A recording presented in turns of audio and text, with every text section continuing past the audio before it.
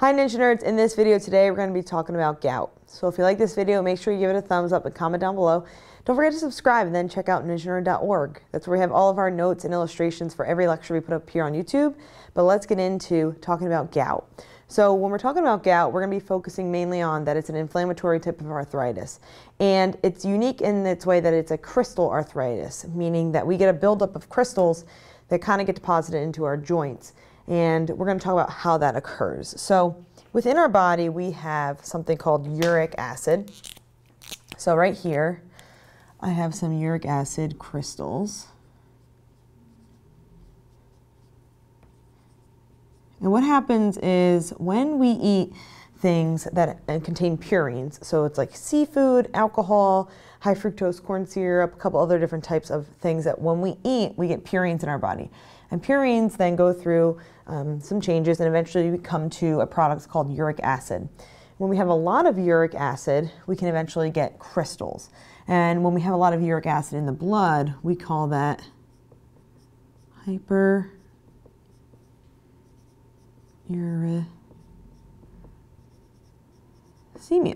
meaning a lot of uric acid in the blood.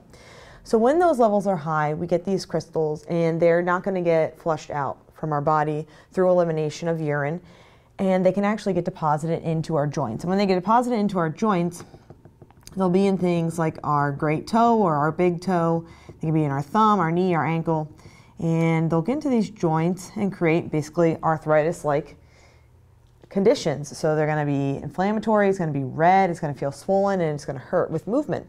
And we call this gout. Now, why does this occur? We have some risk factors here.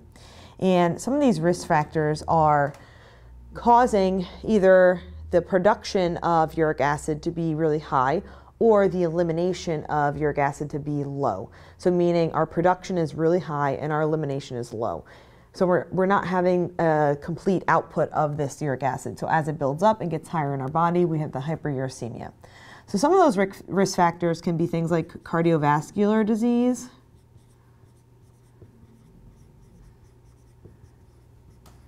because there can be some medications that you're on with this. There can also be chronic kidney issues.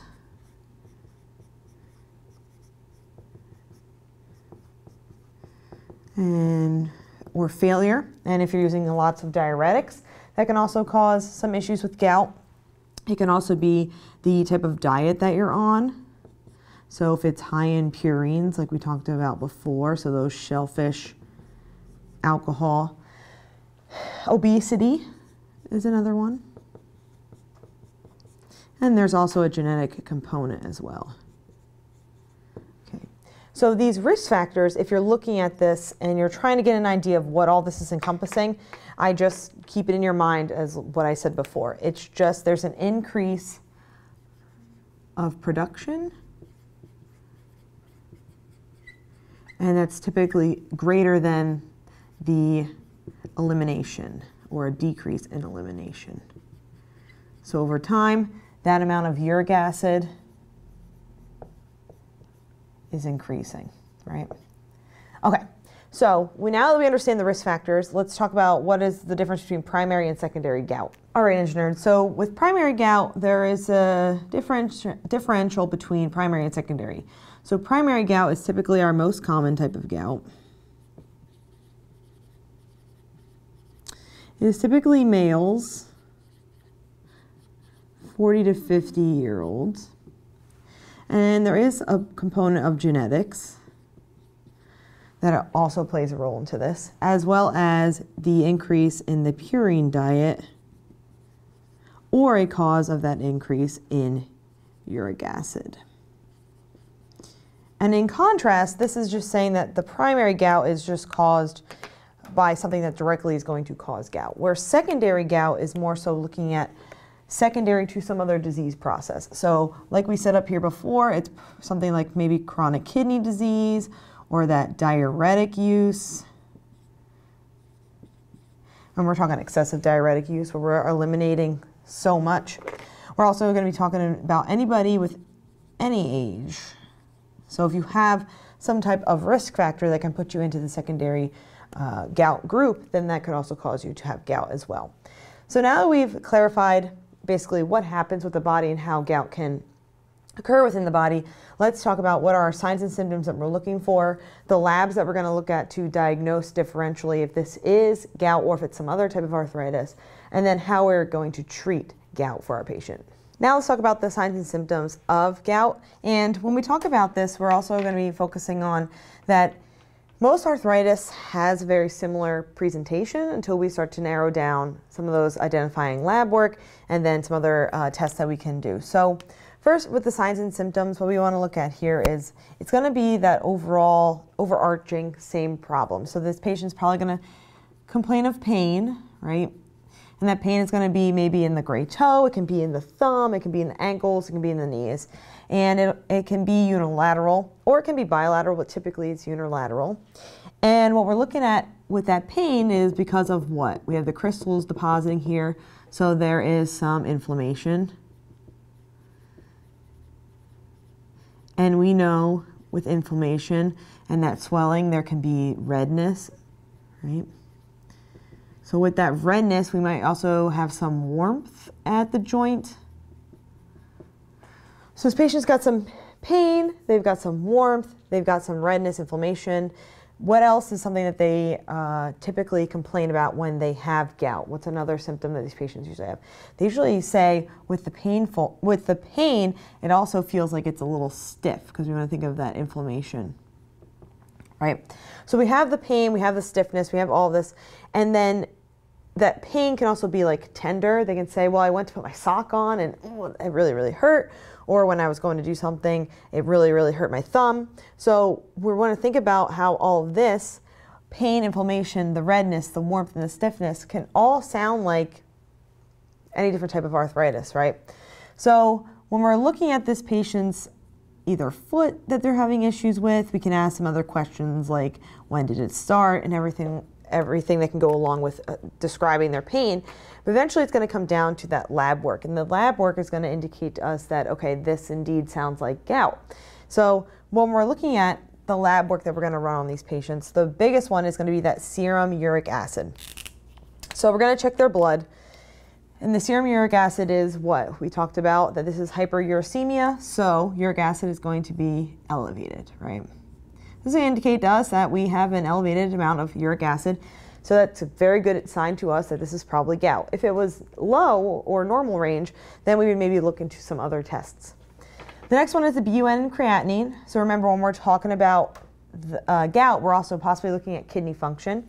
And there's going to be an increase in these as well because there might be some issues with kidney function. And then we have the erythrocyte sedimentation rate, which is our ESR. And this is a test that we run to see if there's any type of inflammation in the body. It's not specific to any type of gout, but it is nice to know, okay, there is elevated uric acid levels and there is an elevated ESR, so this indicates to us there's inflammation within the body. And then there's also the urinary uric acid. That is also elevated because we are going to be trying to possibly push out all of this uric acid. And remember, we have that problem with production versus elimination. So body is producing a lot of uric acid and it's trying to get it out, so those levels in the urine could be elevated as well. The doctor may also try to do any type of differential diagnoses by running some x-rays or imaging or anything else, but once we've narrowed down that this patient has gout, we are then going to move into our nursing interventions. And besides talking to our patient about any type of modifiers that we can do with our life, like trying not to eat as many types of foods that would have purines in them, like the shellfish, and decreasing our alcohol consumption, also possibly trying to increase water so that we can help flush out the uric acid. We also want to start talking to our patients about medical adherence to medication. So patients that are going to be taking medications. And this typically is after a flare-up of 2 or 3, or the levels are really high, and we want to start moving into helping our patients out using some medication. So one of the medications that a patient can get, let's use purple, is colchicine. And colchicine is a medication that's going to help decrease the swelling within the joint and inflammation, along with our good old NSAIDs. If you remember what NSAIDs do, they help with inflammation as well. And that can be things like ibuprofen or indomethacin, which is one that's specifically, an NSAID that's specifically used for gout. And these are also going to help with that inflammation. It's going to help with that pain. It's going to help with that little bit of redness as well. Then we have our corticosteroids, which can be our prednisone. We can also use that if the patient is having some other issues with maybe ibuprofen, not able to take ibuprofen. So we were going to give them maybe some corticosteroids, very short term, hopefully get that gouty flare to come back down.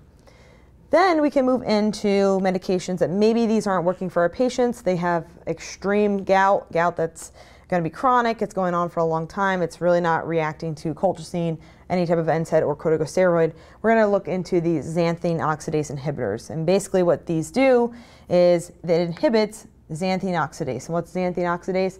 This is a medication that is going to help us take our xanthine that's within our body. So it's hypoxanthine to xanthine and then to our uric acid. So what this does is it stops that conversion of uric acid to be produced, and therefore we will have less uric acid, which is great because that's our problem right now.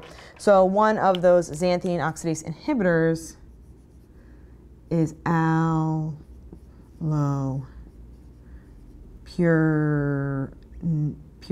Oh, I'm spelling that wrong. Purinol.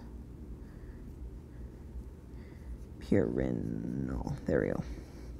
So allopurinol is going to help us not make uric acid, essentially interrupt that process.